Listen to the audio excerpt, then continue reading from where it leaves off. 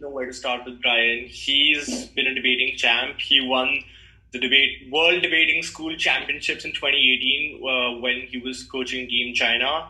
He's a master's in philosophy from Oxford University. He writes for the Time magazine. It just sounds amazing. And Brian, do you have anything to say? Like, how did you actually get there?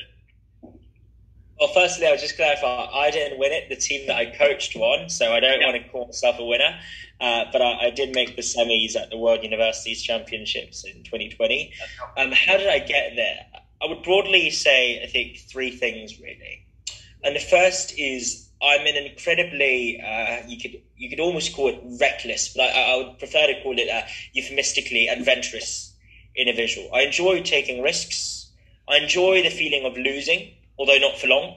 And above all, I think from my point of view, there are bound to be moments and times in life when you have to give. You have to let go of something in order to gain something more. Not just to gain it back, but gain something more and beyond that. So I think the first lesson that I would share is don't just take risks. Embrace risk and loss that comes with it. I applied for the Rhodes Scholarship in 2017. I didn't get it.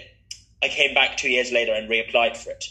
When I was in high school, there were thrice I made the national squad in debating. I never made once the national team of Hong Kong, but I never gave up.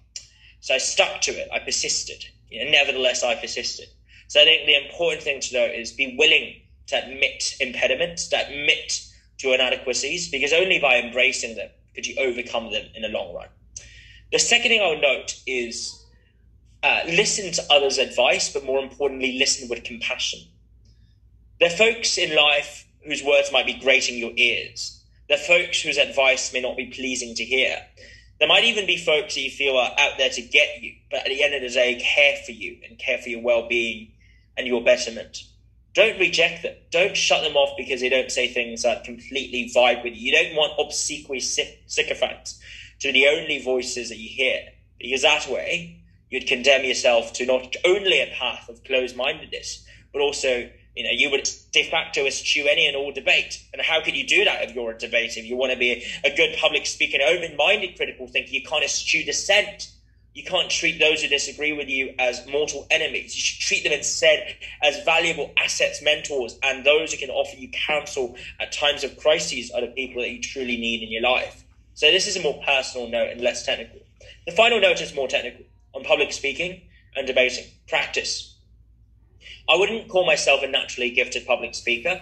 I wouldn't even call myself a naturally gifted extrovert. I would say I'm an introvert. I'm someone who's incredibly shy and generally loath to make friends at large, as you can see. But, and the important thing is the but here, I undertook active efforts to reach out, to bridge differences, to practice the way I spoke, to practice speaking in different contexts, until it got to a point where I felt truly comfortable and at ease with the way I spoke, with the stuff I said, and that to me is most important. So practice makes difference. It's not about how many hours you pour into it. It's about how critically minded and goal-oriented you practice. And that means giving practice speeches, delivering mock cases, outlining your thoughts, asking questions. Don't be afraid of trying, because what's the downside to trying? You're in a space, you're at an age where trying is uniquely permitted and uniquely permissible.